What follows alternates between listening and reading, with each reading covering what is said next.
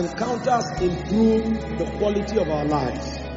Encounters come to reveal to us the futility of life without God. Encounters will activate purpose and calling in our life. Encounters come to restore intimacy and fellowship. The land of Zebulun, the land of Naphtali, by the way of the sea, beyond Jordan, Galilee of the Gentiles. The people which sat in darkness saw a great light, and to them which sat in the region and the shadow of death, light is sprung up. Encounters come to restore intimacy. Encounters come to reveal to us the futility of life.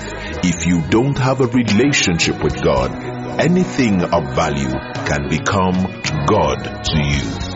Welcome to Encounter Jesus Ministries, sustaining an experiential knowledge of God and walking in the fullness of our eternal ordination. Now, listen to God's servant, Apostle Orokpo Michael, as he takes us through an encounter with the Word.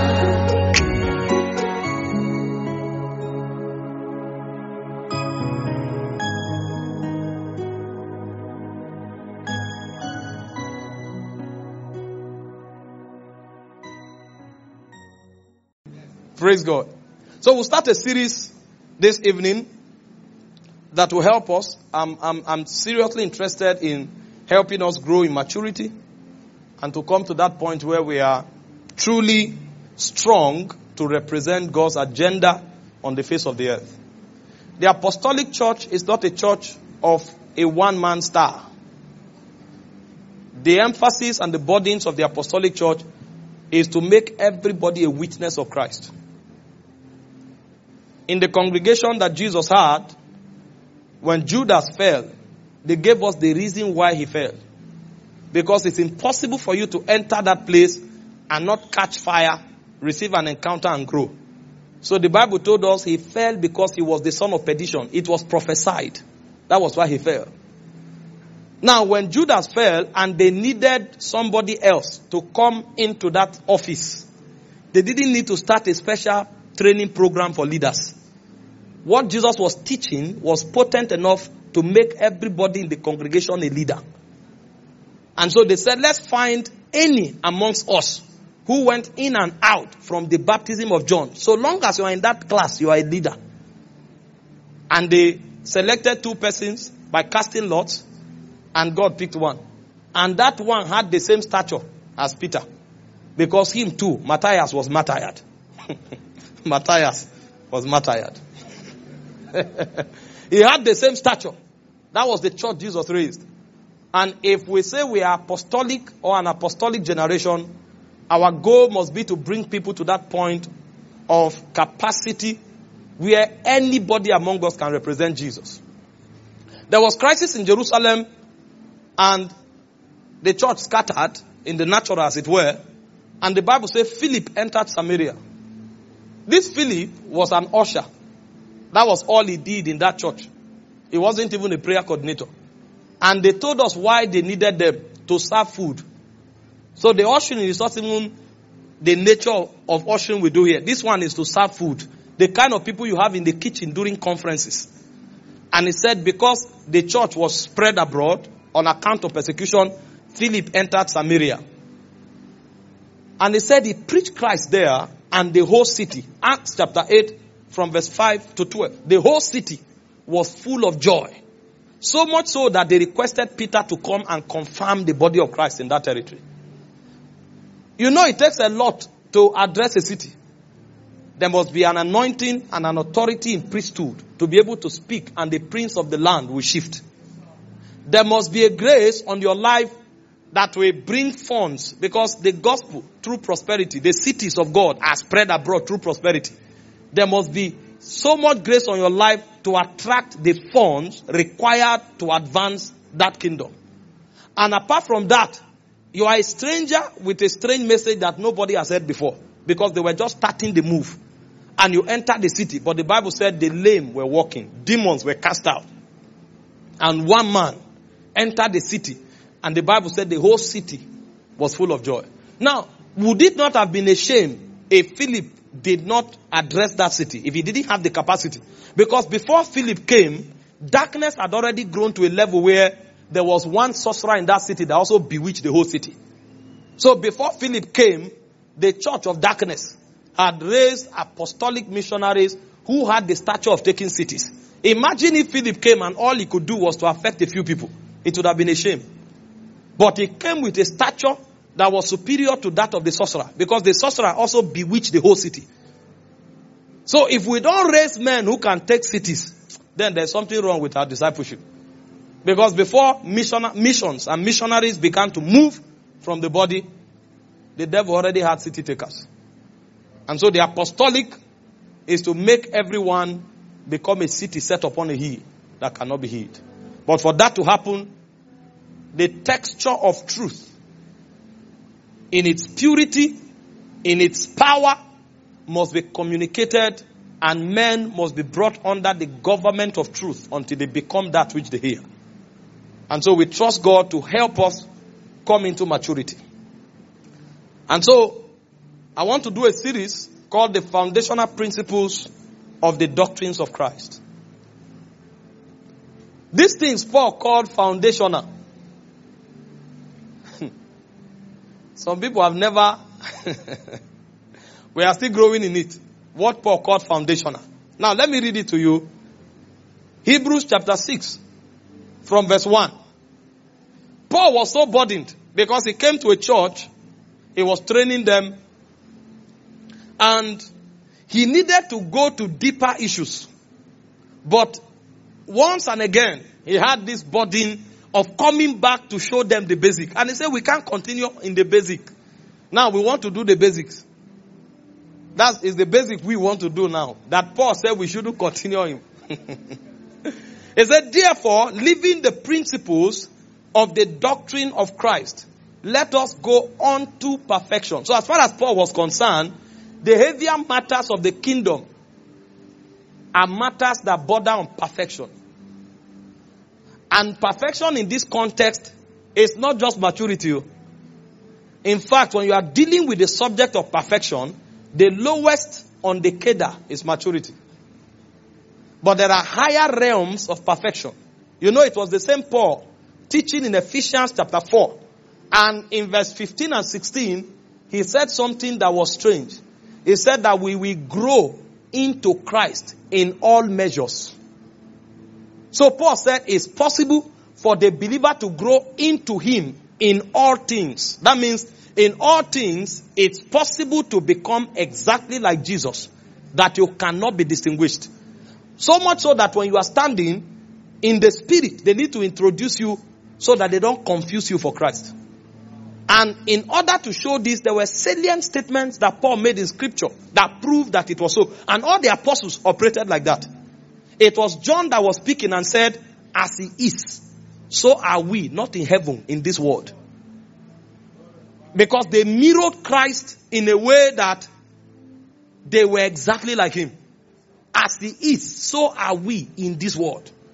Paul was speaking in 1 Corinthians 11 verse 1. He said, be ye followers of me, as I'm follower of Christ. So if you follow me, even if you don't hear Jesus, you will arrive at Jesus' destination. I'm exactly like him. He said, concerning virgins, I have no commandment from the Lord. He said, but I'm a man who is trustworthy. So what I speak can be reckoned to as the oracles of God. And what Paul said, and he also affirmed that God didn't tell him, became scriptures. What level of perfection is that? What level of oneness is that? What level of alignment is that? That was the level that the apostles were looking forward to attaining. Their goal was not to have followers. Followership is a byproduct of light. When your light begins to shine, he said the Gentiles will come to you. He said kings will come to the brightness of your rising. Those were not the things they were pursuing. What they were pursuing was to become like Jesus. So when you see them, they are exactly like Christ. Paul was talking about the believer, and Paul said, what has Christ got to do with Belial? Because as far as Paul is concerned, a man who introduces himself as a believer must have the stature of Christ. And in Ephesians 4:11, he said the reason God gave apostles, prophets, evangelists, pastors, and teachers is for the perfecting of the saints, for the work of the ministry, until we all come to the fullness of the measures of the stature of Christ. Paul believes that every believer should come into the fullness of the measure of the stature of Christ. So when you come to church, we are all like him. That's why he calls us the body of Christ. We are so one that if you were to distinguish us, it would be a function of parts. And he said Jesus is head. The rest of us are body. We are that one with him. Because the whole possibilities of God that was made available for and to Christ is made available to us. We have the faith of the Son of God. We have the peace of God. We have the word of God. We have the Spirit of God. We have the grace of God. There's nothing we have that is actually ours.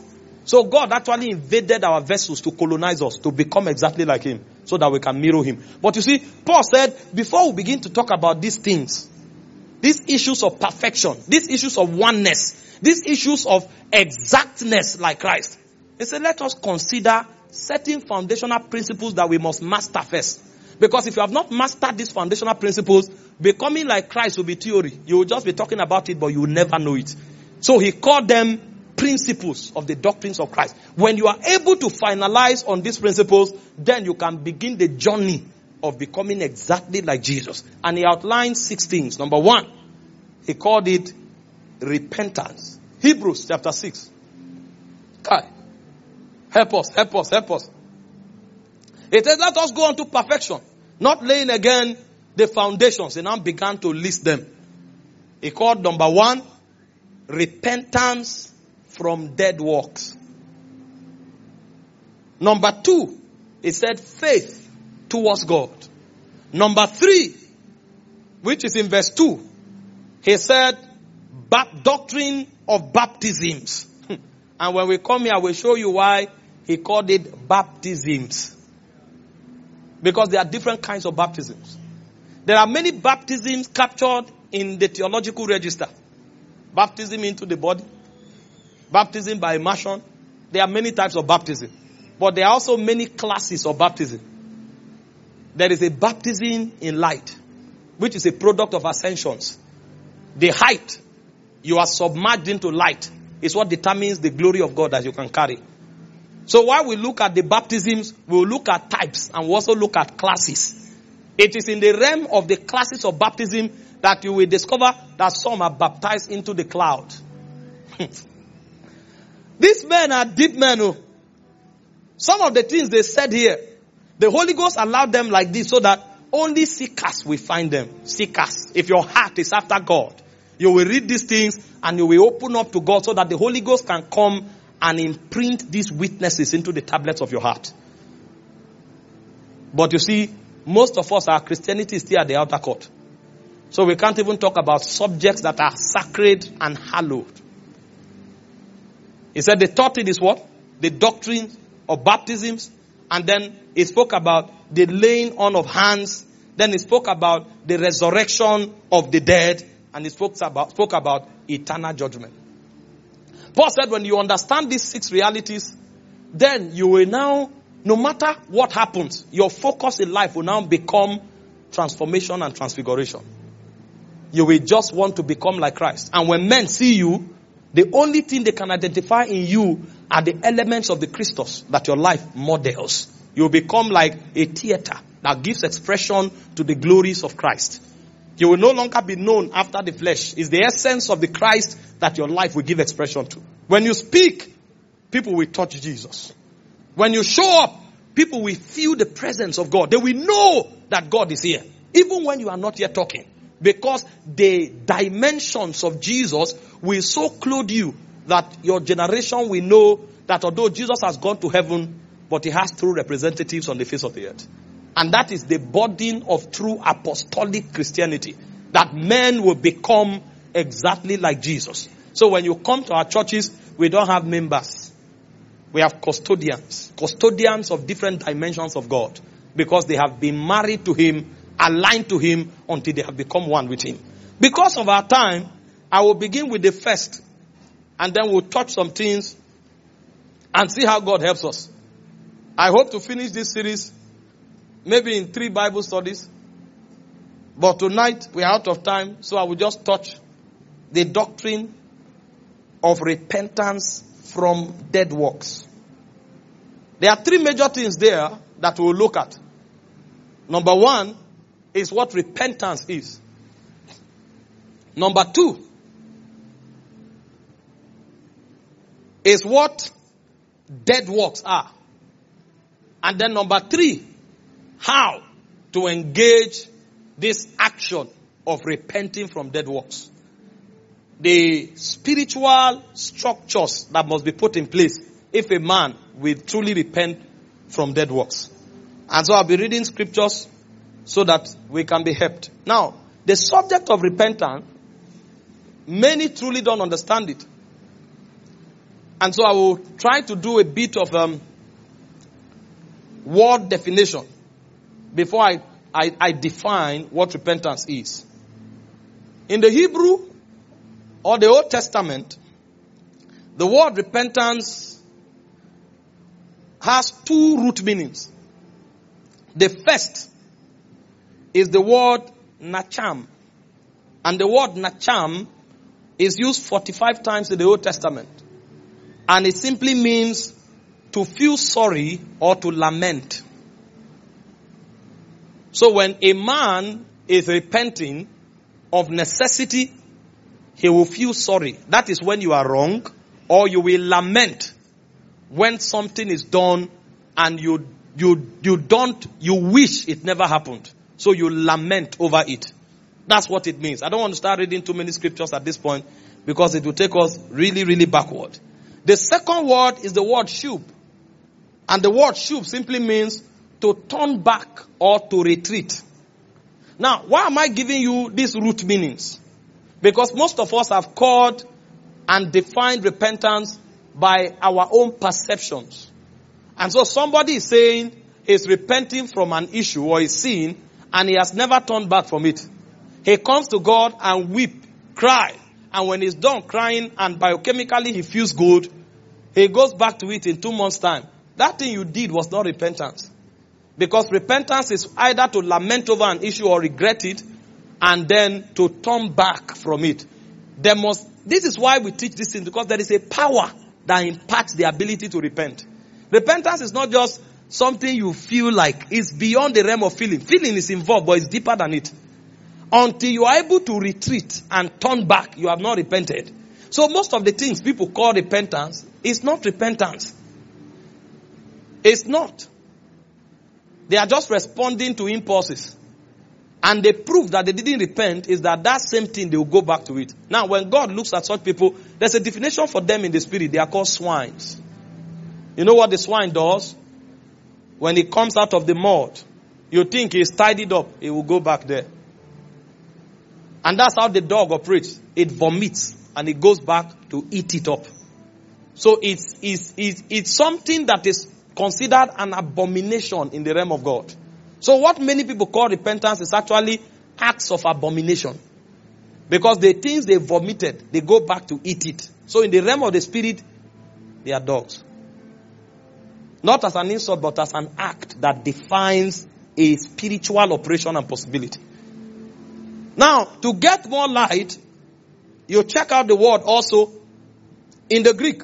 There are 3 words for repentance in the Greek. The first is metanoia. And metanoia simply means to think differently. You see that all of these words give us different perspective. One is feeling sorry or lamenting. The other is retreating or turning back. The other is a mental process. You begin to think differently. So when a man repents, there must be a light that comes to him and makes him to begin to think in a different way. If you feel sorry over something and you even retreat, but you have not started thinking differently about that thing, you have not repented. I'm saying this so that when you need to repent over an issue, you will know it's something that requires great help. Great help. It takes great help for a man to be able to repent. A light has to come to you to think differently. You know what the Bible said concerning Jesus? It said he hated iniquity. That's to think differently about sin. Somebody else is trying to hold himself back from sin, but there's somebody else who has come to a level where the mental faculty has been altered. He hates iniquity.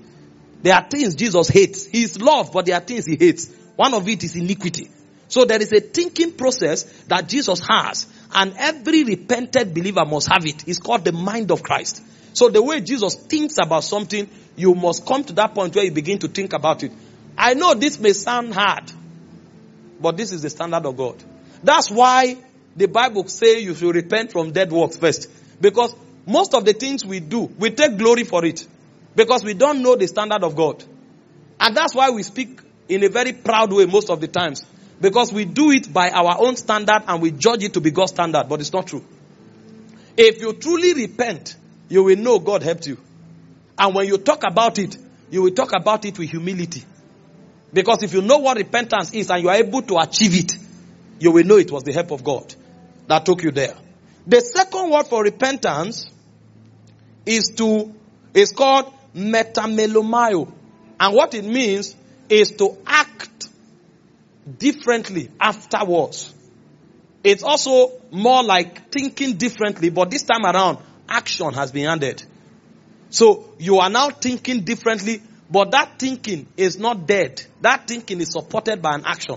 So if I found myself, maybe I lied to somebody and I now feel sorry about it, that's one. And then I desist from lying, that's two. And then I meditate, maybe God who convicted me gave me a light. And I stopped thinking lying is an advantage, that's three. Then number four, I take an action. And that action I take is to make it impossible for me to lie again. That's where you burn bridges.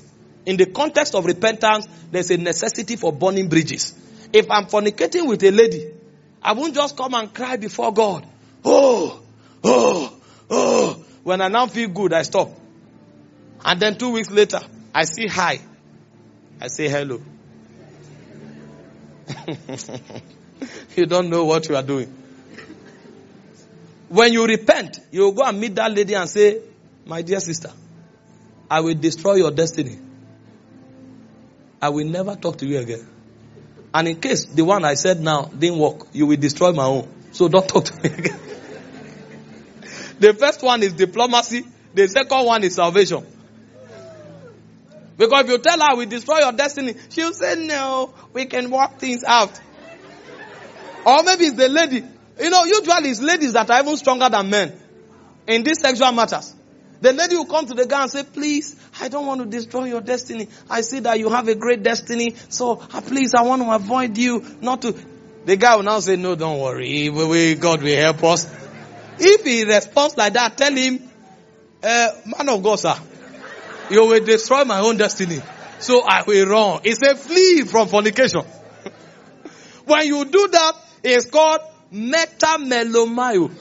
That's what you have done. You are running from the bed of corruption. Death is coming. So if you do the respectful one and it doesn't work, do the aggressive one. I will destroy your destiny. So please, I want to avoid you. If she continues, say, Jezebel. Jezebel, you are about to kill me. Jezebel, if it pains her, even if it's for ego's sake, let her leave you alone. When you burn that bridge, the next time demons come to you and start whispering, showing you pictures, even if you come to the river bank, there's no way to cross. You have burnt the bridge. You see how it works? So all these hypocritical things we do here is a lie. They come and cry and cry. And then they will look for an apostle that is 10,000 miles away, who don't know them. They will call you and say, Kai, I am masturbating. I fornicated yesterday. Why didn't you tell your pastor? If you feel a man of God should help you. Because you know if you tell your pastor will stop you from praying, leading opening prayer.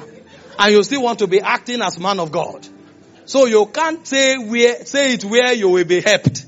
You want to say it so that an apostle somewhere who doesn't know where you are will say, no, the Lord has forgiven you. It's where? It's a lie.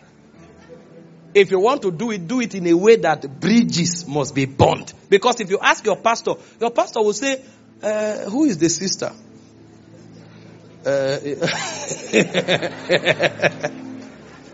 Because both must be fished out so that they are helped and it doesn't happen again. We don't burn bridges and we say we are repenting. And the final definition is metanoia. And that one means a burden. A burden. That's where the convictions of God comes in. When a man truly wants to repent, he will come under the weight of a burden. This is not guilt that destroys. But this is a genuine burden because you have realized probably the love of God for you. And you have seen that it's unreasonable to do this. This kind of burden that God puts on your heart is what draws you to God to find help. Because when we fall, if we fall, because we are not planning to. If we fall, we don't run from God, we run to God. Because if you run from God, who will help you? So this burden is what will make you feel even more connected to the Lord. So you feel bad that you have hurt the one that loves you so much. In fact, it's from this burden that weeping and sorrows come. Because you are not feeling. See the way the devil works it. There is a worldly sorrow that is anchored on pride. Is it me like this that fell? My God.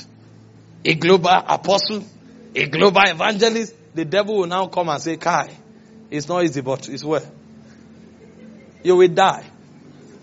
He said, let him that standeth be careful lest he falls. There's nothing like, is it me like this? No. The reason we weep is because, see the magnitude of love God has shown me. Jesus hung on the cross for me.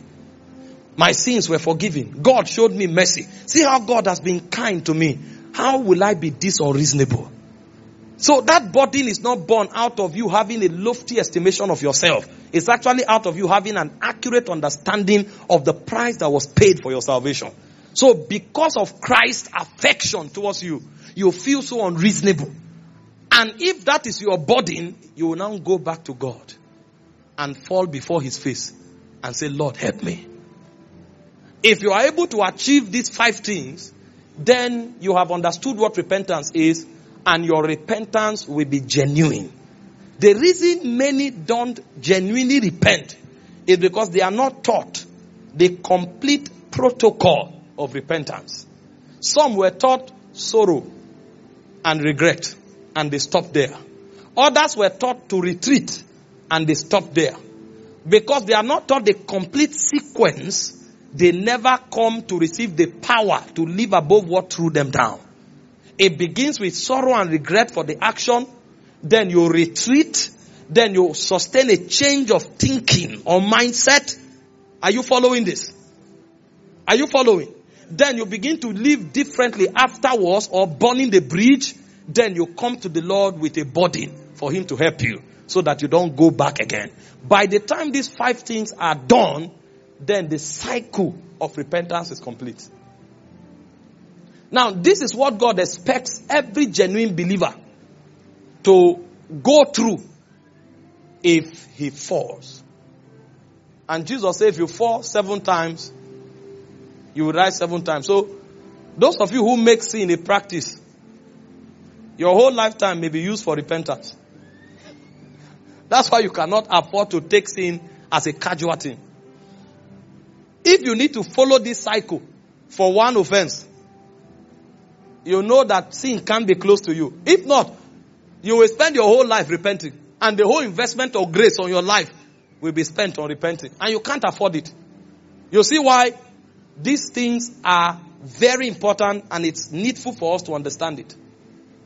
So repentance is regret over a wrongdoing that leads to retreating from that action and then sustaining a new thinking process that negates the repetition of that action and then living and taking actions consistent to that thinking process. And finally, responding to the burdens God put in your heart so that you can receive help from God. If this is not achieved, trust me, you will fall again. And the devil will make you a slave. And a point will come where guilt will overtake you. And you may, like Judas, destroy yourself. But that's not your portion. In Jesus' name. Hallelujah. Having said this, It's important to note, therefore, that repentance is not just a feeling of guilt. Many have a feeling of guilt and they stop there. That's not repentance. It's important to note that repentance is not just worldly sorrow. The Bible said in 2 Corinthians 7:10, it said, for godly sorrow worketh repentance. What is godly sorrow? A sorrow born out of your understanding and realization of the love of God. But he said, worldly sorrow worketh death. What is worldly sorrow? A sorrow born out of ego, pride, and things that do not pertain to Christ. If your sorrow is not because you have had a revelation of the gospel, you will end up in death. So repentance is not worldly sorrow. Repentance is not reformation. What does that mean? Packaging. That's not repentance. You did something wrong and then you say, somebody sins. He says it's mistake. What does that mean? Somebody lies. He says, what words do they use now? It's packaging or it's coordination. And then you find people rebranding iniquity and living conveniently in it. Repentance is not packaging. If you sin, sir, you have sinned. And you must repent of it. Don't come and start telling us that the righteous don't sin. It's a mistake. We are the righteousness of God. You don't know what you are talking about. You don't know what you are talking about. Because righteousness is not only a nature. It's also a lifestyle. 1 John chapter 3 verse 9, verse 7, 9 and 10. The Bible says, little children, let no man deceive you. It says, him that is righteous doeth righteousness. You cannot have the nature of a man and live like a baboon. The proof that you are a man is not just the nature, but that you live like every man. Imagine if somebody came here on his hand and leg, walking on four. What would you? You will know that this is either a beast or something has gone wrong. You can't claim you are the righteousness of God and you are living like the devil.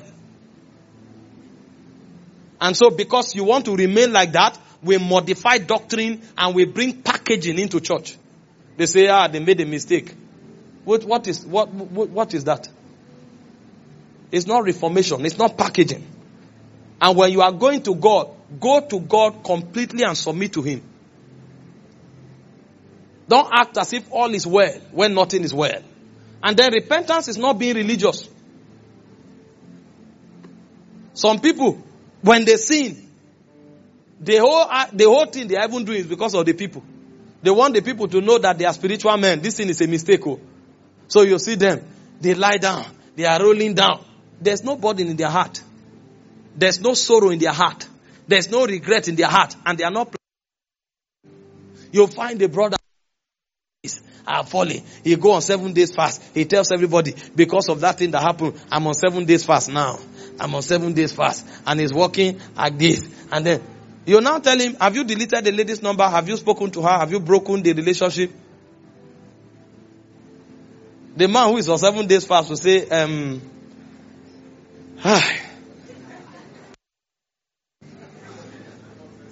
he does all the religious activity, religion. And God looks at them and knows they are not serious. It's not religion. These actions are drastic. It must be followed. And then repentance is not a mental assent. It's not just mere believism. It must be followed with action. That's why I told you, you retreat, you live according to the new mindset, and you come to God to receive help. Because there are many people. There must be action. If there's no action, it's just a mental activity. And it cannot help you. Praise God.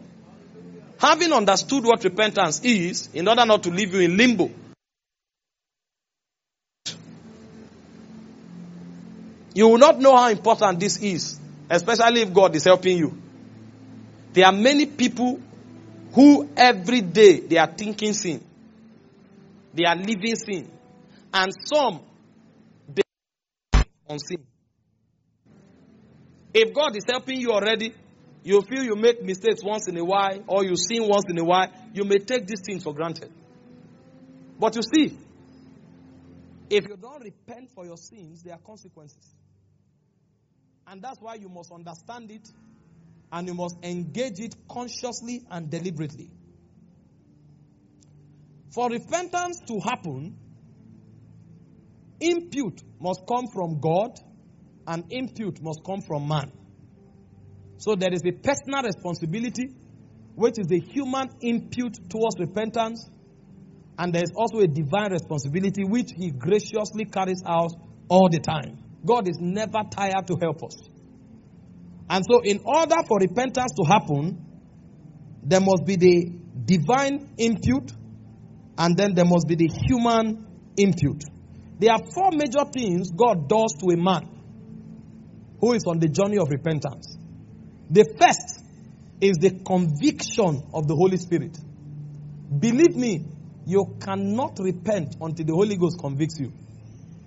And those of you that at one point or the other the Lord helped you, you know what I'm talking about.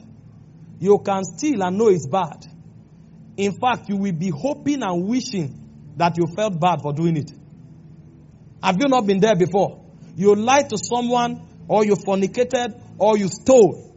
And then even you are shocked that you are not feeling bad. You wished you felt bad, but unfortunately you can't feel bad. You even kneel down. You try to sing some sorrowful song so that at least let tears come out of your eyes to show that you are feeling bad, but you can't because the conscience is seared with a hot iron. Everyone who genuinely repented, it was the Holy Ghost that convicted him. In John 16:17-11, it said, "Nevertheless, I tell you the truth. It is expedient for you that I go away. For if I go not away, the Comforter will not come to you. But if I depart, I will send him unto you." Can you imagine what the Comforter comes to do? One of the things the Comforter comes to do is to afflict you with burdens.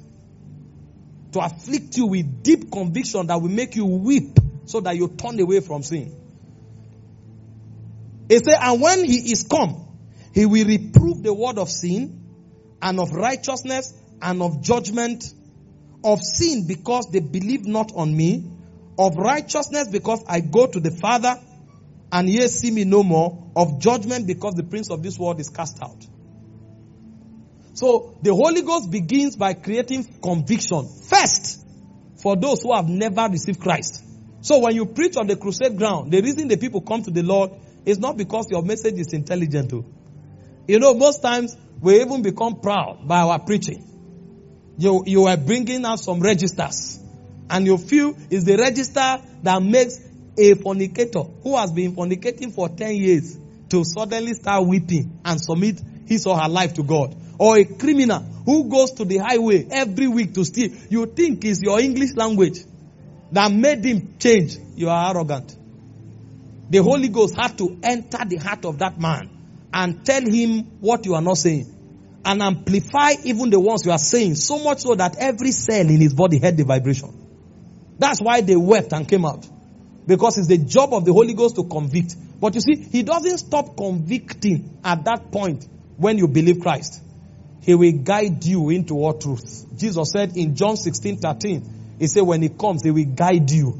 So many times when you take the wrong step and you go out of line, the Holy Ghost will tell you, this is evil. This is wrong. Come back.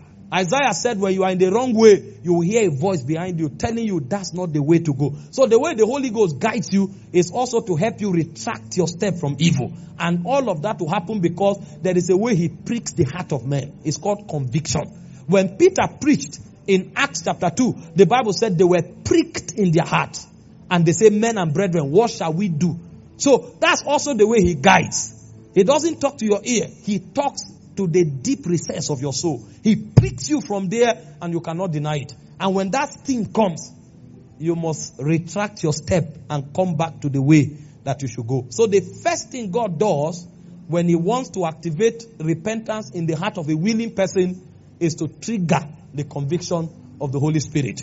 If you receive that conviction, better respond to it quickly because that's the beginning of your salvation. Many persons are convicted by the Holy Ghost and they don't respond. Either because they are in the public or because they are busy at that time. They are hoping that later they will come back because they are thinking that they are being reasonable. Nobody is reasonable when it has to do with sin. The Bible says all we like sheep have gone astray. Every one of us choose the path of rebellion. The reason we come back to God and keep working with God is because that ancient spirit keeps pricking us from the deep tablets, depths of our hearts. The second thing God does to engender repentance is to open the light of the Word of God. The light. There are many scriptures that may be dormant in your spirit until the day you err. Then you will now discover the powers that are locked in that scripture. The scriptures are the oracles of God. Most of them carry the dimensions of God. Some of them are portals into realities. And some of them carry tangible essence of God. And so it depends on what God unleashes on your soul. God can decide to open the scripture to you and it becomes a doorway into a new level. And God can decide to also unleash a scripture and it becomes fire in your bones. The scripture is hammer. The scripture is fire. The scripture is door. It means many things. And one of the things God does when He begins to engender repentance is that the scripture either becomes fire or it becomes hammer. It will hit hard on you. So much so that you can't deny it. It will burn on your inside until you come under its government. That's what God does. In Matthew chapter 12 verse 41, He said, the men of Nineveh shall rise in judgment with this generation and shall condemn it because they repented at the preaching of Jonah. So when the word of God comes forth, one of the things it does is to engender repentance. There is that potency locked up within scripture. In Luke 24 verse 47, it says, and that repentance and remission of sins should be preached in His name. So when we are preaching the word of God, especially words like this, we are preaching repentance because the word of God has the capacity to communicate repentance. Acts 2:37-38, I mentioned it already. It said, now when they heard this, they were pricked in their heart and said to Peter and to the rest of the apostles, men and brethren. Suddenly fornicators discovered that we are all brethren. It's the pricking of the scripture that brought that level of reasoning. You know, before when they looked at them, they said, who are these drunkards? How can they be drunk in the morning? Who are these charlatans? Until Peter started talking. As he was talking, fire was coming out of the word. It was bubbling out of the word and piercing them. When Peter finished talking, they discovered they had migrated from calling them drunkards to calling them brethren. Brethren, what should we do in order to come into this your assembly? And Peter said, repent and be baptized in the name of the Son of God. So the word of God instructs and brings repentance. Every time a man repents genuinely, there's something he heard in his spirit. Scriptures came alive. After my mom died, you know, the first proper covering I have in this life was my mother. She's a prayer woman. There was a way she contained me. I had many tendencies. But those powers gathered me to God. After she died, 6 months later or so, or 1 year, I've forgotten now, I went my way. I said, Kai, if somebody is praying like this and dies, then I think we need to reassess this God properly before we... So I will check God out next year. And I met some new friends. And these brothers, there's a way they chill. You know, this life is difficult. So sometimes you need to chill. This was like 12, 13 years ago. No, 13, 14 years ago. They know how to chill. So in the evening, they will come and sit under a tree and they will be taking Star Lager beer. Star Lager beer. When you drink it, then there's a heat that will come out of you. So you will come back to your real elements. After you take for a while, then you will become inspired. Stories that were many years ago will come alive. You will be excited about everything. There are different kinds of anointing. After I joined them and I began to learn these ways and I was having a good time. It's not only God you enjoy. You will enjoy the world if you give yourself. But the problem is that enjoyment leads to hell. He said there's a way that seemeth right unto man. The end is death. They now told me that this thing you are learning, there are deeper realms. They said on Fridays, there are some clubs in town. When you come to the club, you come around 9 and the whole place will be calm. The demons have not yet come. The demons begin to come by 11 when men are drunk. And then suddenly you see people start dancing. And then ladies will come on their own. Guys will come on their own. When you dance together, you can go home.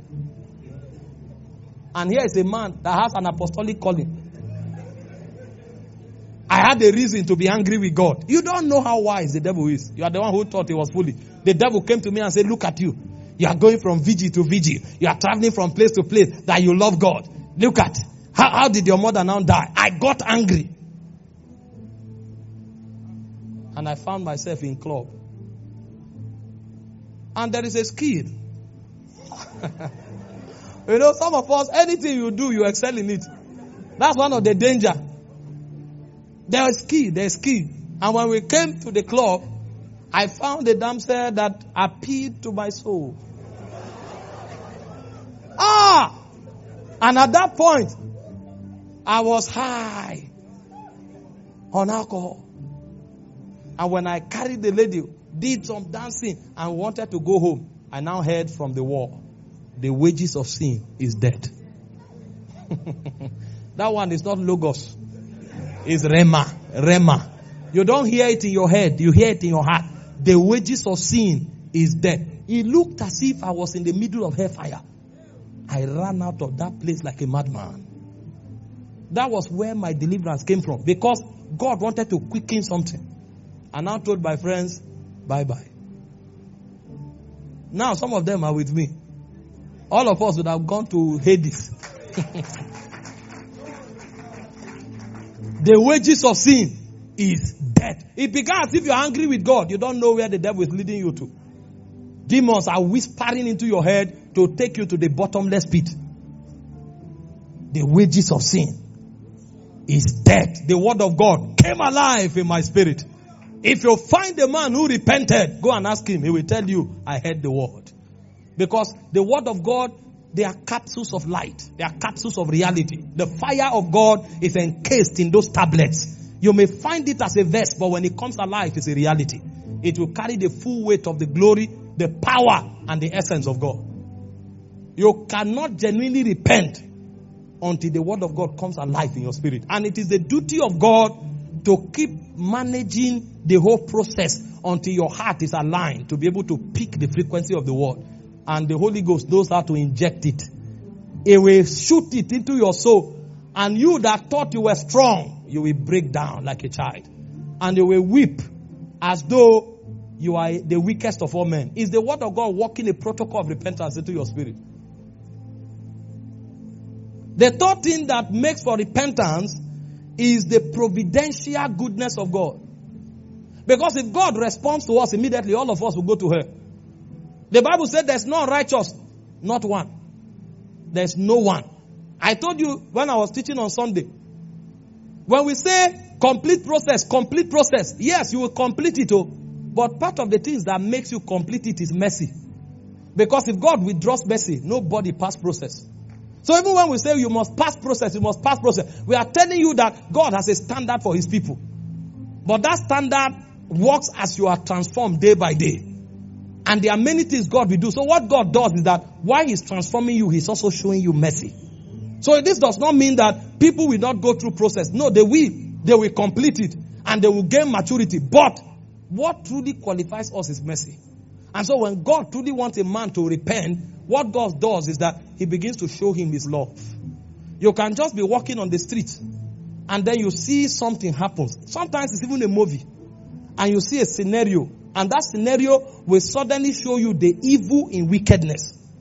And then you may see love showcased by somebody. And God will use it to interpret his benevolence to you. And you are watching a movie on your own, you are crying. Nobody knows why. There is something registering in your heart, the providence of God. And then sometimes you go through a circumstance. People died, people were helpless, but you went through it and you came out. And then you now ask yourself, how did you come out? It will now dawn on you that although you didn't qualify, but God is still watching over you. On your own, you'll be alone in your room and you start crying. You won't know why. It is the love of God that came alive. It's the mercy of God that came alive. When God begins to show you his providence, it will also provoke repentance. That's why God does good sometimes. To help you understand that he's not your enemy. To help you understand that he is actually your helper. And until you accept that help, you have no destiny. He said in Romans chapter 2 verse 4, he said, do not despise the riches of his goodness. He said, or his forbearance, or his long suffering. He said, knowing that the goodness of God leadeth unto repentance. We are all here because at one point or the other, we saw the goodness of God. At one point or the other, we saw the mercy of God. That's why we are here. We discovered that out there is wickedness, but with Christ is everlasting mercy. His everlasting arms are wide open to show mercy to all men. In 2 Peter 3:9, he said, the Lord is not slack concerning his promise, as some men count slackness. He said, but is long suffering to usward, not willing that any should perish, but that we should all come to repentance. So when God is showing mercy, it's not because God is weak. It's not because God cannot judge. He's a consuming fire. But the reason he gives us a long rope is so that at some point we will come to the realization of our evil and our wickedness and we'll turn to him. Finally, when God wants to impute his own dimension to engender repentance, there is what the Bible calls the chastening of the Lord. When the Holy Ghost pricks you, you don't respond. The word comes, you don't respond. The goodness of God is shown and you don't respond. Then God goes back to his koboko. The chastening. You know, I was teaching them in Lagos and I quoted the scripture. I almost busted into laughter. He said, suddenly a king that did not know Joseph rose. Israel was living in Goshen and having a good time. They were giving birth to children. They forgot their God. And life for them became about banquets, luxury and enjoyment. Until the Bible said a king that did not know Joseph arose.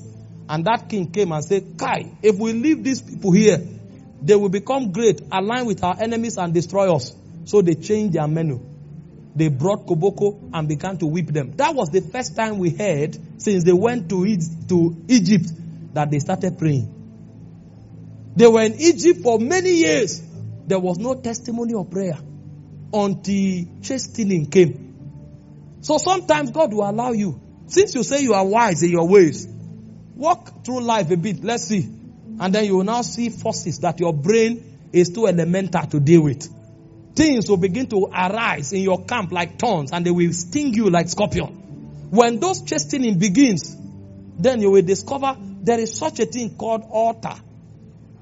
You will find out that there is a thing called altar. You will now find out how do they pray.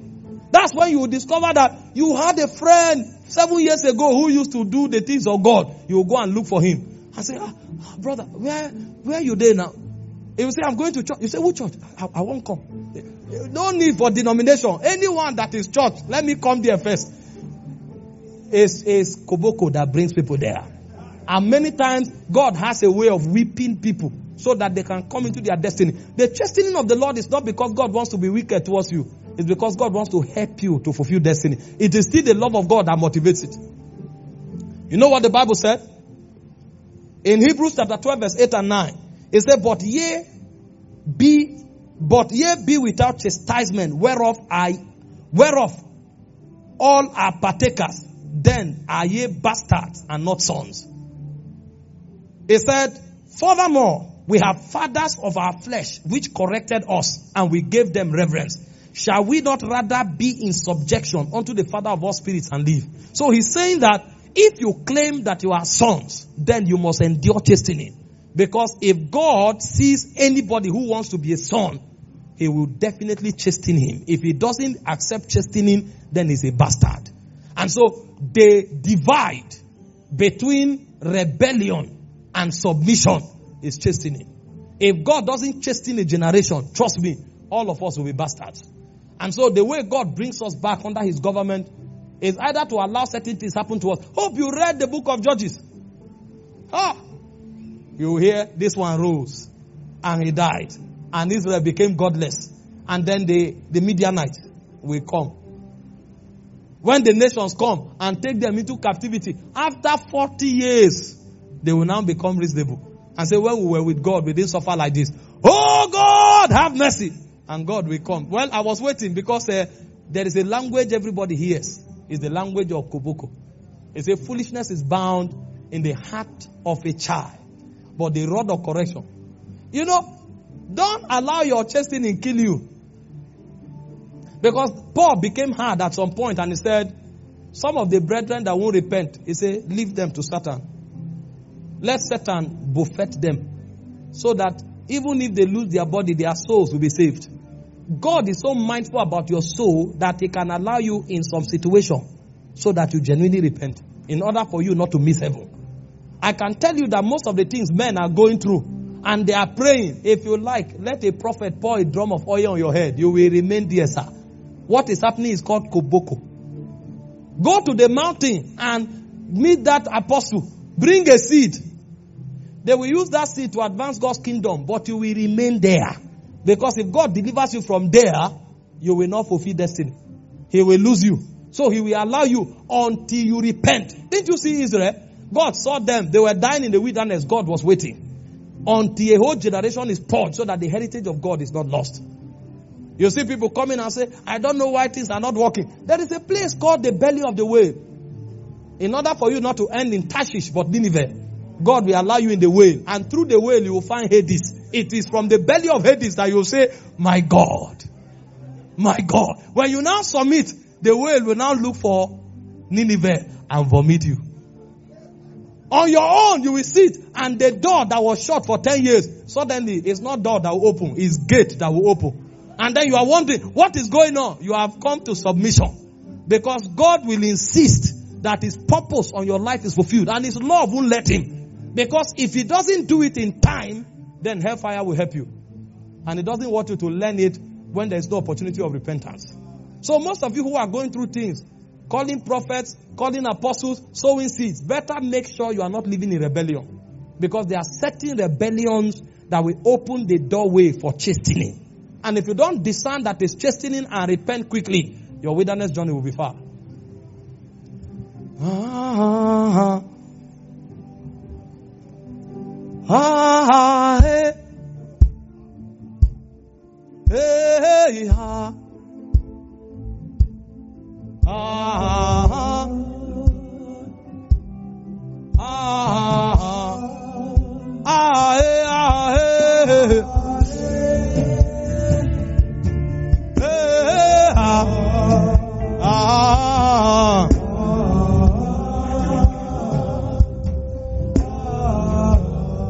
Do you see why Paul was saying you can't come to perfection until you know these things?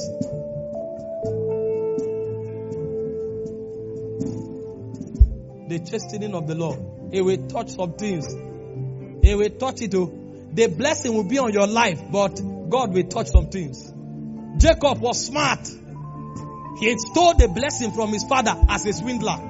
And he was escaping with the blessing. I don't hammer. Until an angel stood on the road. You can't pass, sir. This blessing, a swindler can't carry it.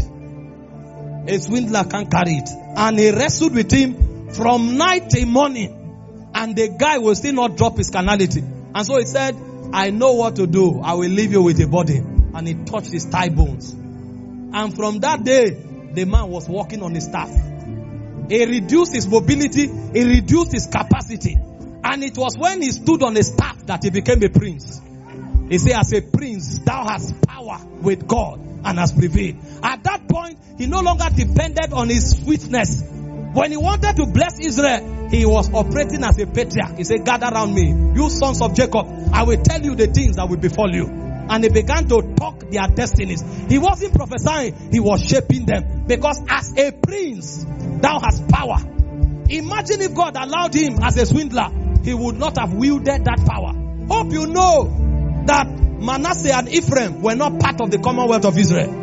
The guy looked at them and he put his hand on them. He said, the name of Israel is named upon you. He was the one that made them become the part of the 12 tribes of Israel. What stature is that? When the man speaks, it remains. Even heaven will honor it. He said, the scepter will not depart from Judah, nor the lawgiver from between his thighs, until Shiloh comes. Until Christ came, Judah is king. Those are the things God sees. When God is carrying you through the furnace, carrying you through the crucible of fire, it is because He is the one who wrote your ordination. He knows that a prince is about to become a charlatan. And so He will make sure that your steps are gathered towards Him.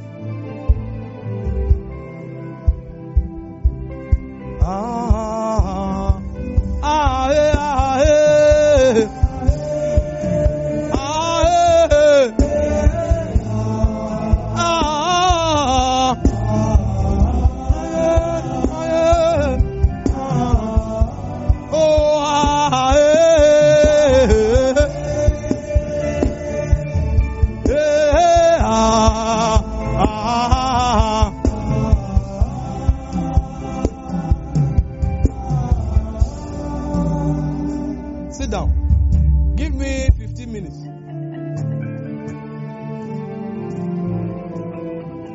Some of the things you are going through is the revelation of the love of God. If you want to come out, submit. Repentance is a must. Then there's a human input in the subject of repentance. And it's very important. The human input is threefold. The first aspect is the intellectual aspect or the mental aspect.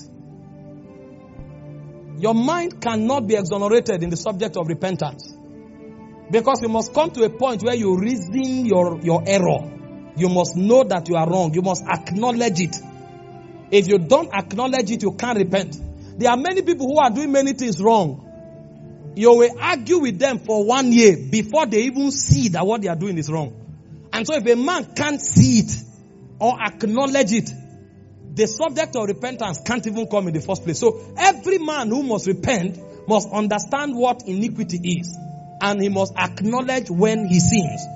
In Psalm 51 verse 3, hear what David said. He said, "For I acknowledge my transgressions, and my sins are ever before me." He acknowledged it. It's a mental, intellectual aspect of the subject. There are too many people who are either too blind or too proud to see their faults. As you are talking to them, they don't care to know whether what they did was wrong. It has hurt their ego. And so they will carry their ego with them and not acknowledge the veracity of the communication. Such people can never repent. And so it will take a lot of humility for repentance to be possible, because it's in humility that you can acknowledge your errors. Psalm 51 verse 7, he said, "Purge me with hyssop, and I shall be clean. Wash me, and I shall be as snow, or whiter than snow." You have to acknowledge it. They are still using Bible to argue that this is not sin, this is not that. Whereas, even their conscience, as weak as it is pricking them.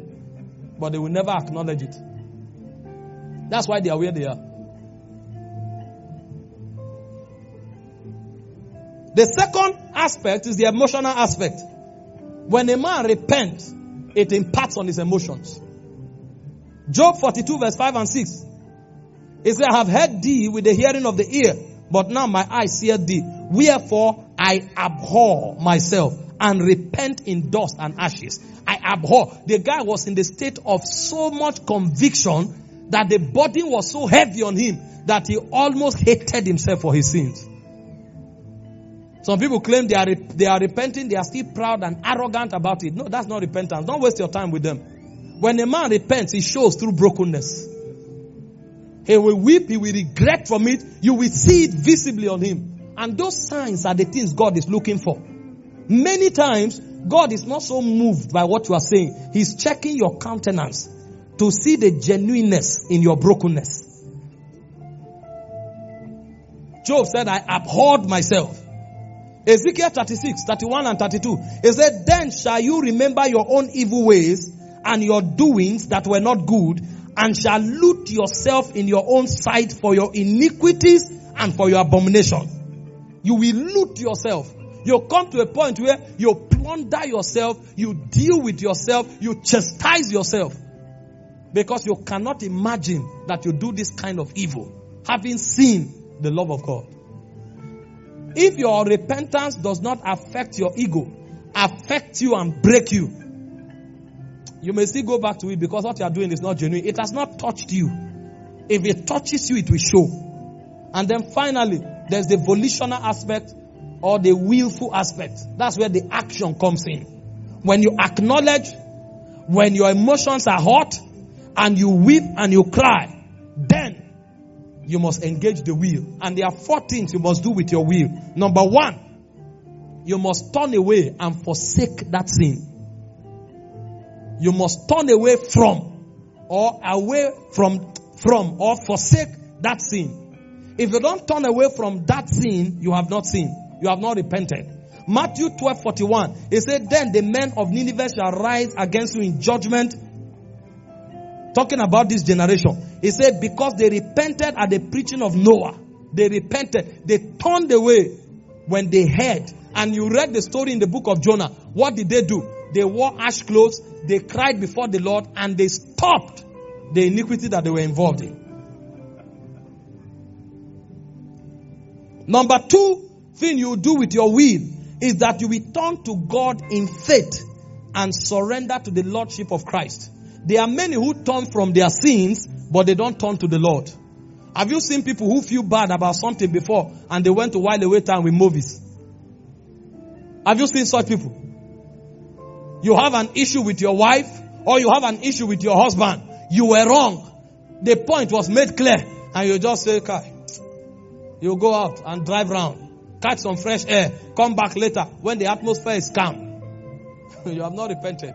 Or you go and watch a movie and you come back. No, that's not how it works. You turn away from that sin and then you turn to the Lord and repent.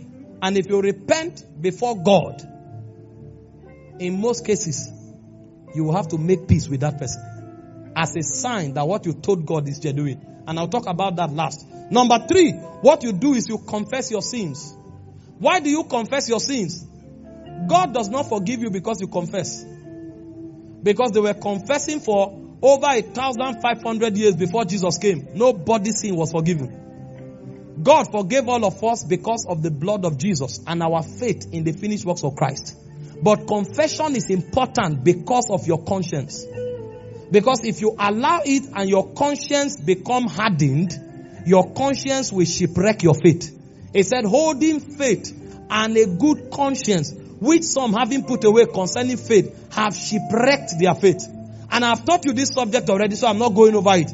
If you look at the book of 1 John, chapter 1, verse 9, hear what the Bible said. 1 John 1:9, hear what the Bible said. It said, if we confess our sins, He is faithful and just to forgive our sins and cleanse us from all unrighteousness. But confession doesn't stop here.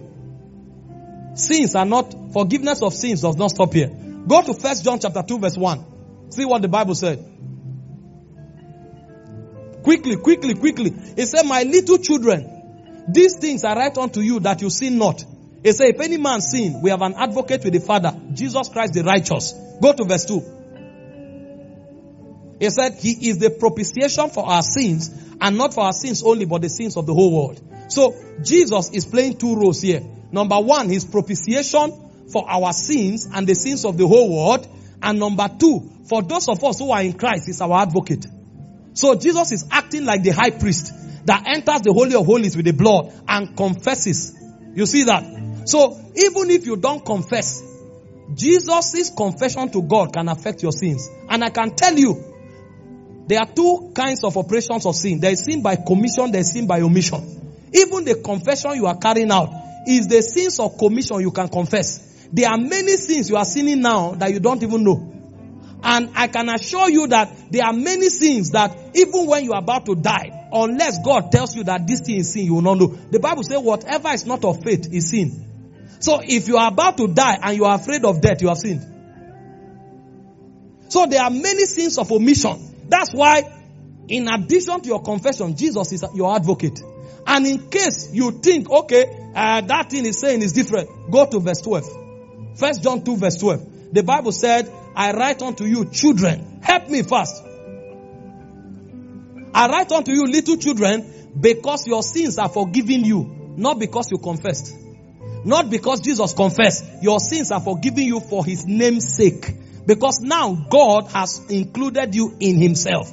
So God forgives you because you are in Christ. This is where justification comes in. The day you accepted Christ, you were not only forgiven, but you were justified. Justification is the last thing you do in a law court, where a man is declared free and acquitted. So that case is closed. Are you seeing that now? So why do we confess? We confess because if we're done, our conscience will be wrecked. It shows that we are reasonable. You can't hurt somebody or hurt God and then you act as if all is well. No. If you have a conscience, you can't do that. You will go back to God and acknowledge your sins. Look at the story of the prodigal son. When he returned to his father didn't forgive him because he confessed. While he was coming from a distance, the father ran to him, hugged him, kissed him, gave him his sandal, put his ring on him, and brought him back. He reinstated him before the boy started rehearsing what he planned. Father, I'm not worthy to be called your son. I'm a servant. Come inside and enjoy yourself. You think this talk you are talking is what will save you? What made me forgive you was Jesus hanging on the cross. He took death for you to be forgiven. It's not English. Don't come here with a speech.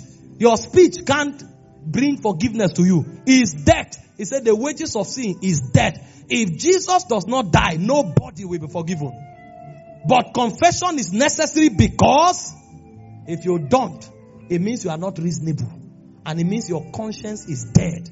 And if your conscience is dead, after a while, your faith will also die. It's a holding faith and a good conscience, which some, having put away concerning faith, have shipwrecked their faith. So what I'm teaching here is not forgiveness, it's repentance. And what did the Bible teaches? If a man truly repents, he should confess. He should confess as a sign that he has acknowledged his sins, as a sign that is reasonable, and as a sign that he truly repents from that iniquity. And finally, what does repentance constitute? Under application of your will is restitution. But restitution guided with wisdom. If I steal your phone, I won't go to God and cry and say, Lord, I am sorry. Sir, God has forgiven you, but return my phone. I need it. I need my phone. Don't steal my phone and go to God and cry and say, Lord, I will never steal again. Thank God you will never steal again. Sir, bring my phone back. I need it. Are you following? So, if what you took can be restored, restore it. Restitution is the proof that you are a genuine person. But I said restitution must be guided with what? Wisdom. Somebody brought a case the other time. And he said there is a woman was promiscuous and went and had an affair with a young man. And then she came for a meeting and encountered God. After encountering God, she genuinely repented. And she met a young preacher. And the young preacher said, you must bring that man to your husband. How can you say you are genuine? You want them to accuse that man of murder? Do you want this innocent man, after suffering from his wife's promiscuity, to now become a victim of murder? What do you mean by bring this man? Go and meet your husband, confess your sins and make peace and live a good life. Why are you bringing this man? Do you want this man to be guilty of bitterness and hatred? Any day he sees this brother, he will now want to kill him. And then anytime he's weak, the devil will come and say, that brother, the way he's looking at you is acting as if, what do you mean? Even your wife. And then the man will go and kill him. And restitution requires what? Wisdom. That's why the mature are the ones who guide restitution. Are you following? But if it is possible, exert your will to carry out restitution. Sometimes restitution is simple. Just come and apologize to the person. I'm sorry, I did this, I acknowledge my fault, please forgive me. That's restitution. The other person said, somebody, I can't balance this one. Let me leave it. There are some radicals. So, repent. If I say that one now, it's a body no.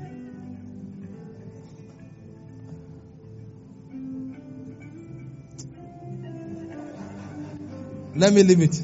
You have understood my teaching. So we stop there. Hallelujah.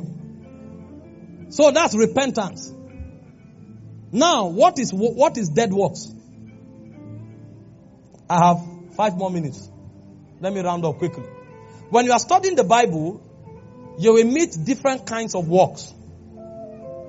Broadly speaking, there are works of the law, and there are works or workings of grace. That means dispensationally speaking. Are you following? So when the Bible is talking about works, it's important to explain a few things. If you study Galatians chapter 3 from verse 1, Paul was speaking. O foolish Galatians, he said, who hath bewitched you, that you should not obey the truth, before whose eyes Jesus hath been evidently set forth, crucified amongst you.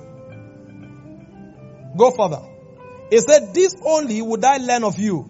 Receive ye the Spirit by the works of the law, or by the hearing of faith. So there's such a thing called the works of the law. The works of the law is man trying to keep God's standard by his own ability, so that he will be accepted in God. That's what they were trying to do in the Old Testament. You have seen God's standard. You want to use your own ability to keep God's standard so that God can accept you. But you see, they tried for 1,500 years. Nobody was able. That's why the Bible said, there is none righteous, not one. Everyone tried. Nobody could keep God's law, or could keep God's standard, or walk to be accepted. And that's why all of us are accepted in Christ Jesus. You didn't do anything to be saved. You didn't do anything to be accepted in the beloved. Christ was the one that did every work for your acceptance. I'm trying to paraphrase a lot of things to keep it simple because I'm out of time. If I had time, I would have taught some intricate part. But that's the first dimension of law you collide with. And there are many people who are in God now who are still trying to do things to be accepted by God. They are trying to do things for God to look at those things and accept them. Paul said anything you do in order to be accepted is an attempt to undermine the finished works of Christ, because you are already accepted because of Jesus. Are you following that? So there are many people today who think when they fast more, God will love them more. God can't love you more than he loves you already. It's a lack of understanding. The Bible said when we became part of the family of God, in Ephesians 3 from verse 15 to 19, it said the full depth, height, breadth and worth of the love of God was accomplished. It says our duty now to understand it. And Paul was praying for the church, for their eyes to open to see it. That as touching love, God has completed the equation. God can't love you more again. All the love of God he has given to you in Christ Jesus. It will be impossible for God to love you more. So if you are fasting and praying for God to love you more, you will lack understanding of the gospel. We already have the full love of Christ. Our job now is to know it and to walk in it. Are you seeing that? So anybody who tries to do anything to be accepted in God is operating by the economy of the law. But you see, if you think because you are not walking to be accepted in God, and so you will become idle, you are finished. Because the idea is not to remove works. The idea is to redefine works. Because there is now another kind of works. It's called the works of faith. The Bible said in James chapter 2 verse 19, 20 and 26, it said concerning the man, it said, thou believest, talking about your faith now, that there's only one God. It said, thou doest well. It said, the devil also believes and trembles. And it goes to verse 20. This is what he said. He said, but will thou know, O vain man, that faith without works is dead. So if you don't walk by grace, your faith is dead. In verse 26, it says, as the body without the spirit is dead, it says, so also faith without works is dead. So when you come into Christ, you don't stop walking.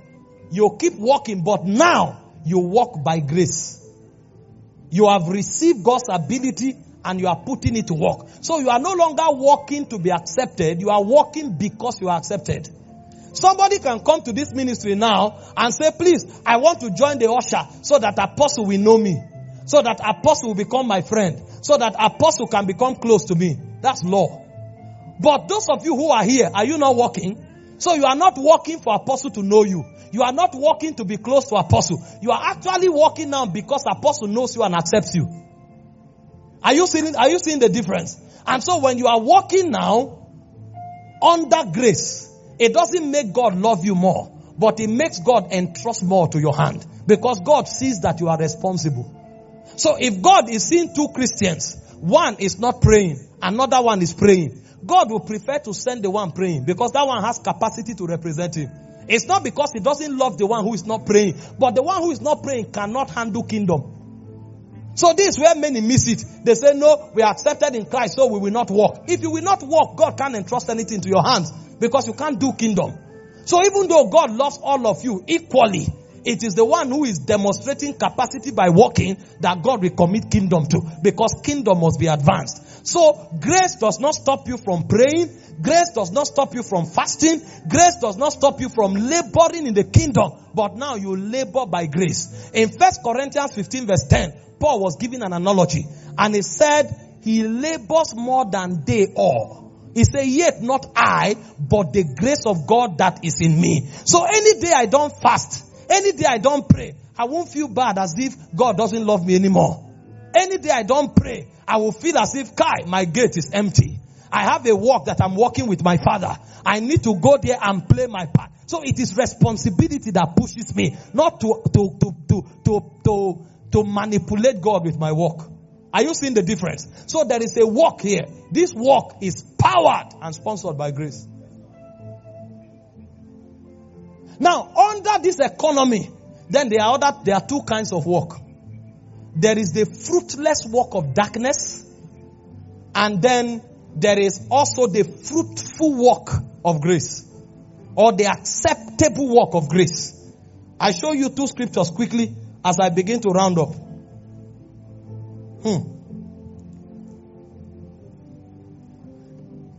Ephesians chapter 5 verse 11 and 13. Because when you come into faith, you will discover that there are different kinds of works. There is a work that is fruitless, that God does not recognize. And there's another work that God accepts. He said, and have no fellowship. He's talking to believers now. With the unfruitful works of darkness, but rather reprove them. And in verse 13, that's my emphasis. It says, all things are reproved and made manifest by the light. No, go to verse 12. Go to verse 12. It says, for it is a shame even to speak of those things which is done in secret. And he now said, light manifests all things. So what this scripture reveals to us is a kind of work that in the realm of God is fruitless. Those are the works we call dead works. That's what Paul is teaching us to repent from. When he talks about repenting from dead works, he's talking about the fruitless work that even the devil takes advantage of. But there is a work that is acceptable. Hebrews chapter 12 verse 28. It says, having received the kingdom that cannot be moved, let us receive grace to serve God acceptably. What distinguishes the fruitless work of darkness from the fruitful work of grace? It is who takes the glory. A man who is functioning by dead works is not powered by God. He is powered by his human abilities, his ego, his pride, his competitiveness, his ambitions. And because if he achieves anything, he can take glory for it, God cancels it. So Paul is teaching us that we should turn away from anything that does not give praise, honor, and glory to God because we can claim and take glory for it. Rather, when we walk, we should walk because we are sponsored by grace. So the concept of dead works is actually doing things in the kingdom that is not inspired, that is not powered, and that is not motivated by God. If you find yourself doing, and these things can be very spiritual, this is where many people miss it. Now, what Paul was dealing with here is not sin. Paul is considering that the people operating here have gone beyond the level of sin. Because it's not talking about the works of the flesh. That's sin. Paul is talking to people who are now believers, who want to grow in God. But he said there is an evil, there is an iniquity that the devil can put in their soul. That instead of doing spiritual things by the energy of God to glorify God, they are doing it from their own energy to glorify themselves. He said anything you do by your own energy to glorify yourself is a fruitless work. And it's called dead works because God will not recognize it. Have you seen people praying and the whole idea of prayer is to prove that they have capacity to pray? Many times, check, they are not focusing on God. They are trying to prove a point. That's dead works. Grace doesn't sponsor that. Have you seen people preaching and the whole idea, as spiritual as it is, the whole idea of preaching is to prove to one professor or to prove to one businessman that whatever you think you know, I know better.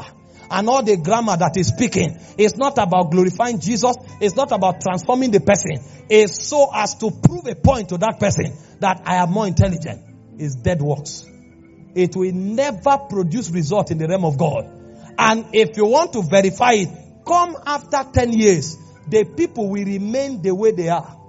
Because the power of a message or the power of an activity that is done in the house of God is not in the excellency in its presentation. It's in the extent to which it glorifies Christ and the degree to which it transforms men.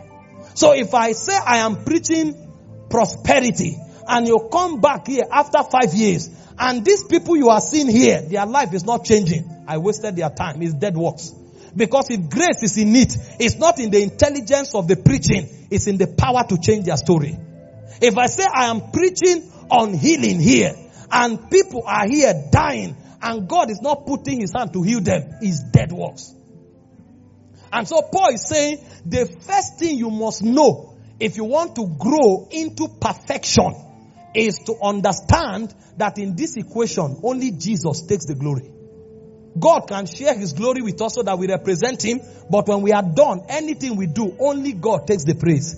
If anything happens that makes you take the praise, is dead works. And so people exert their will. People try everything possible to be seen, is dead works. When grace is sponsoring it, only Jesus will be glorified and men will be transformed. He said the first thing about the doctrine of Christ is repentance from dead works. I can assure you, most of the things we are doing in church today is dead works. From prayer to preaching, to all our activities. Today, when people organize an event, it's just to make a statement that they too have been helped of God. And the whole idea is to show that they have been helped.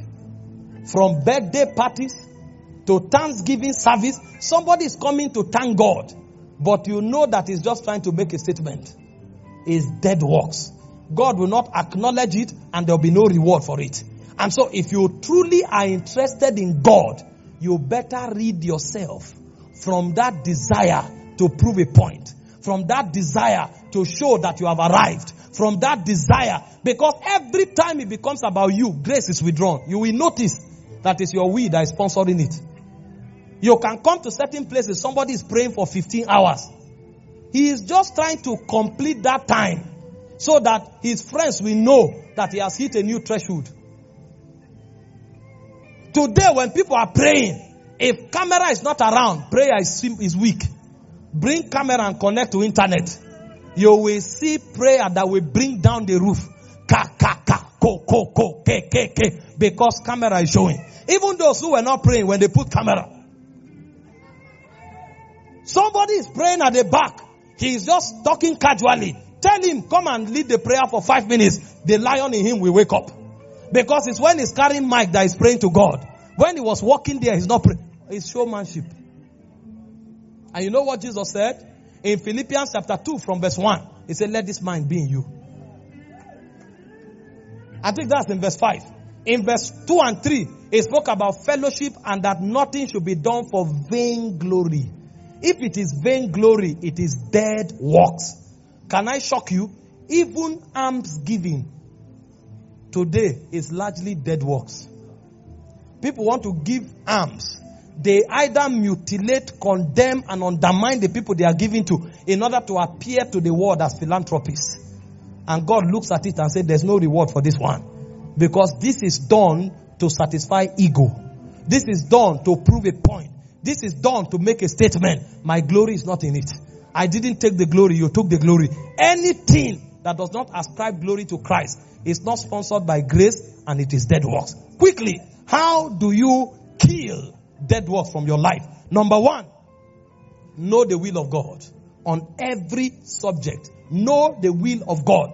If you want to pray, know the will of God concerning prayer, so that you don't pray your emotion or pray your ego. You will pray the will of God. You know, Paul was teaching in Ephesians 1:17 to 19 and Colossians 1:9 to 11. He spoke about coming into perfect understanding of the will of God, so that you can be well pleasing to God. Many don't know the will of God. That's why they are doing it their own way. If you know how God recommends it, you will begin to pattern your life to do it that way.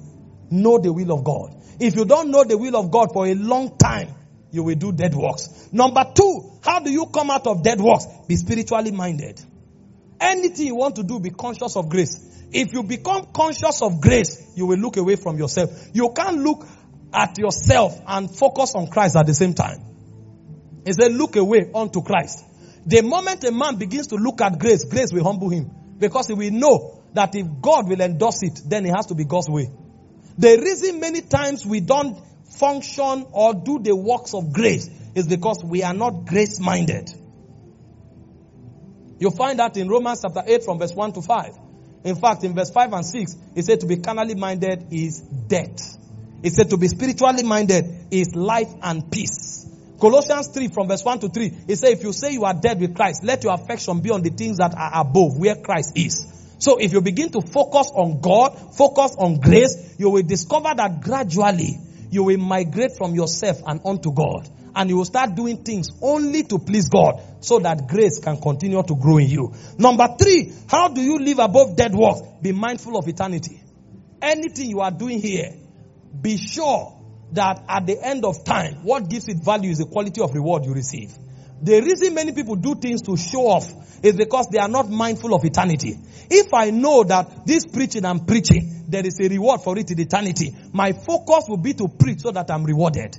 If I'm giving alms to somebody and I know that this alms I'm giving, there's a reward for it in eternity, I will look away from the applause of men, from the recommendation of men, and I will focus on eternity. So I will do it the God way. In 1 Corinthians 4 verse 5, it says, judge nothing before it's time.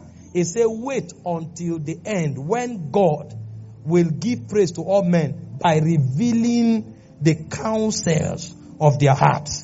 Be mindful. Be mindful. Hebrews chapter 12 verse 1 to 2. It said, being encompassed by this cloud of witness, let us run the race with patience, looking unto Jesus, the author and the finisher of our faith. If you are not thinking about the end, you can afford to live here for yourself. Number 4, how do you deal with this thing called dead works? Subject your mind to healing. To healing. Many persons are doing what they are doing because their minds are grossly injured. Some by ignorance, they don't know. So what they need is knowledge. But others is injury of the mind.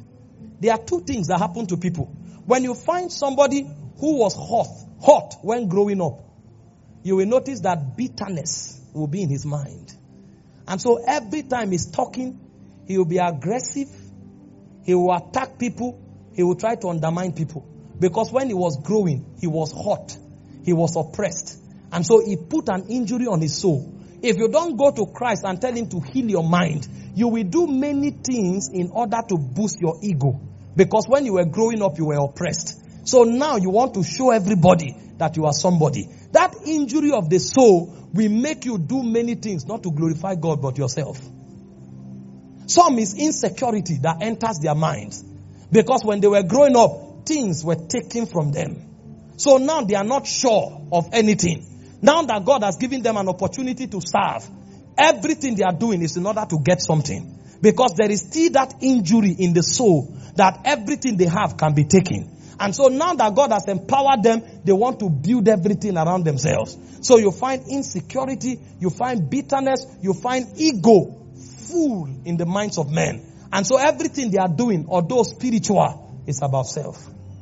And they don't mind if others are destroyed. It's an injury of the soul. If that injury is not healed, they will continue like that. And at the end of time, all their works will be dead works. You need to come to God and tell Him to heal your mind. Meditate on scriptures consciously and ask the Holy Ghost to help you. Sometimes it can even be a mental glitch. You had pride and God is dealing with it. But there's a little residue there. So you are just talking and then for 2 seconds there's a glitch. You switch into that pride frequency and switch back. The Holy Ghost will always tell you. I was preaching the other time in Owerri. I think I was trying to encourage the people that we are excellent, we have eternal life, so we are flawless, we can't make mistakes, we can't fail. And I said some things.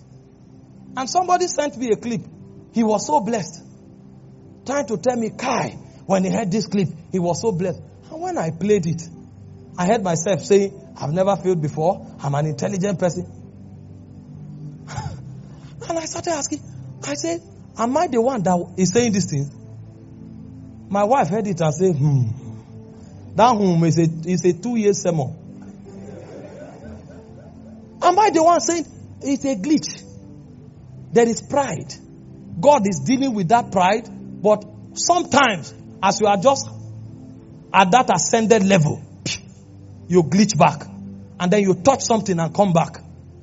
If you don't go to the Holy Spirit in repentance and say, help me, you will see that the frequency of that glitch will be increasing and it will corrupt everything you have done. I wish I didn't go for that meeting. It shocked me that I could speak with so much pride about myself. Me that thinks that I don't care about anything, everything in me is God. I didn't know that I was blind because there was a glitch and the Holy Ghost was quick to draw my attention. For many people it's insecurity. For many people it's bitterness. They were so hot when they were growing up. So once and again, bitterness keep cropping up.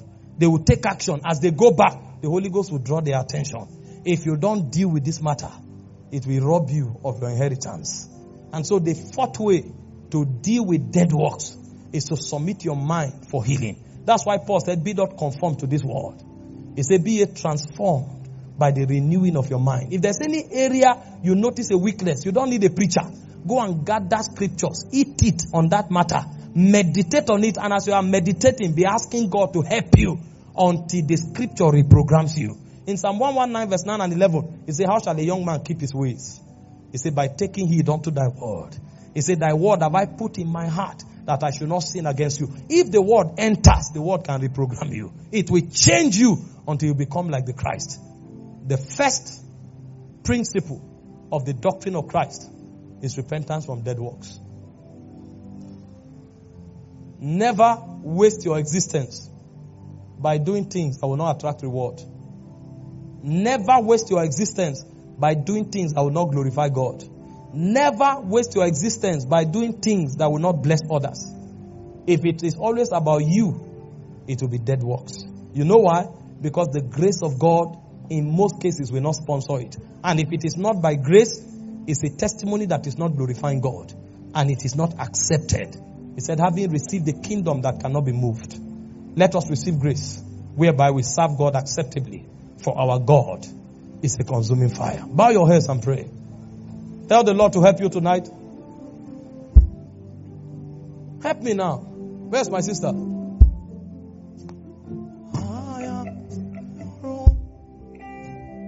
I am your own.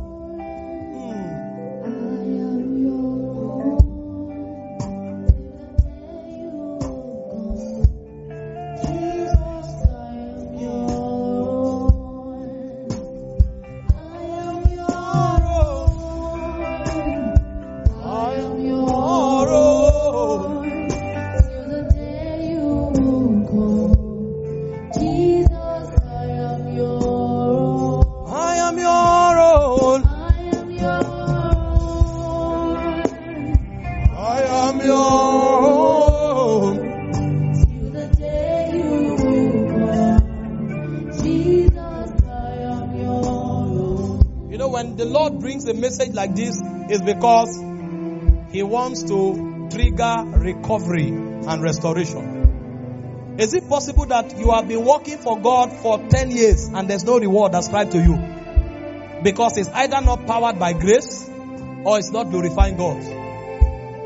Is it possible that that huge sacrifice you carried out, you gave out your car, you gave out your house, but it's never about God and there's no reward for it? Although that sacrifice cost you 2 years of struggling, but there was no reward for it. The Bible said if we will repent, if we will confess, he said he's faithful and just. This next 1 minute, ask God to help you. Ask God to help you. Every one of us must do this act check. He said, judge yourself that you may not be judged. You read, Jesus, I am your own. Oh, your own. On ground, online. This is a call for repentance. I am your own. I am your own. Till the day you will come. Jesus, I am your own. It's alright. Thank you, Father. There are many things God wants to do with us, but sometimes we are too full of ourselves. If we will genuinely humble ourselves before Him, there is no limit to what He can do with us. Every one of us, once and again, we need to come to the altar, hold on to the horns of the altar, and say, Lord, have mercy. I want to pray for you now, as I pray for myself as well, that God will help us. The devil is a master manipulator. He will let you know if you don't do it like that, they won't respect you, they won't honor you. He can even use 2-3 scriptures to convince you. A man in honor that knoweth not is like the beast of the field that perishes, and he manipulates you with scripture. It's God that places honor on you. Don't force it. Serve God, He will put honor on your life. Don't let the devil manipulate you, so that you don't appear in eternity and discover there's no arrangement for you, because you robbed yourself of everything in time. And most of these things are caused by soulish injuries. Most of them. The prayer I want to pray tonight is for God to heal our souls. Healing. Some of us, these things happened to us when we were 5 years old. 5 years. They brought somebody to the house that is always knocking you and oppressing you, so fear entered your heart. Because of that fear, you're always trying to do things to your advantage, and they become dead works. Some of you had a deformity while you were growing up. People laughed and mocked you. Because of that, bitterness entered your soul. Insecurity. And you are now doing things to prove a point. If Jesus doesn't travel deep to reprogram that soul, you may be highly anointed, shaking the world, but there is iniquity, there is injury in your heart because of the bitterness that grew with you, and now it has formed your personality. Some of us, we were robbed of what belongs to us, or we were forced to always compete to have things. Now we are serving God, and God says surrender, but it's still competition. The moment you see a brother do something, you too must do it. It's not about glorifying Jesus. This guy came here, he did this thing, and this thing happened. Me too, I must do it. He's not greater than me. All of us are businessmen. All of us are prophets. All of us are evangelists. Whereas the guy who went there, God sent him there. And because it was God, He showed. The honor, the glory showed. This one you are doing is works of the flesh. Everything you do can be spiritual, but God is not there. Till the day you return.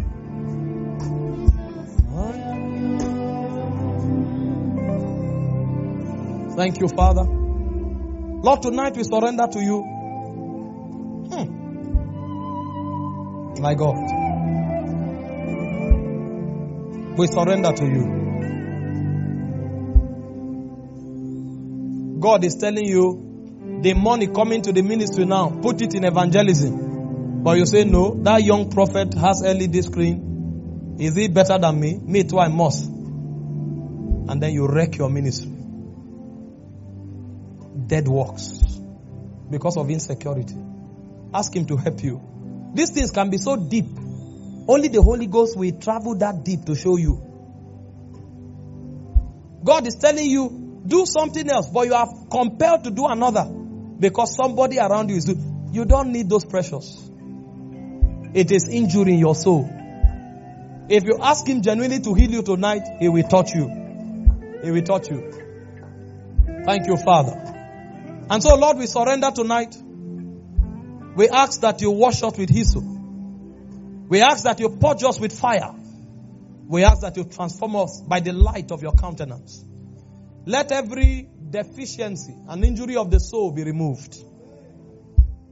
Heal us, O Lord, and cause us to walk by grace. Let our services be acceptable before your sight, that we may have rewards even at the end of time, as your name is glorified. You say, unto him that answered prayers shall all flesh gather.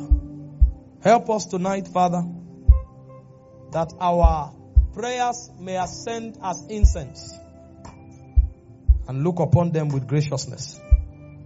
And let there be transformations. Let there be healings. Let there be illumination, such as brings us to that point where we align with your perfect will. So let it be written. So let it be established. In Jesus' precious name. Amen. Thank you, Father. The Lord bless you. As you go home, the Holy Ghost may give you some specific prescriptions. Deploy yourself to it. Let him help you. So that your walk with God will not be considered a garbage. Because I see these things every day, both in me and in those around me. Sometimes you come to preach, and because the first person who started preaching, the moment he started talking, people started falling down. You see the next minister under pressure. Power must move today. Meanwhile, God is saying, tell them to love me. And they will force it. People must fall down. Or somebody came to lead prayer, and the place exploded. They say, oh, mercy, your voice is thunder. The next person comes. And what God is saying is, people should just love him. You see somebody whose voice is like a cricket. Because somebody has shouted like thunder, him too will come. Oh God, will you die? Relax, sir. It's not shout God heard. It's not called shouting in tongues. It's called speaking in tongues. Don't kill yourself. It's God we are praying to, not the congregation.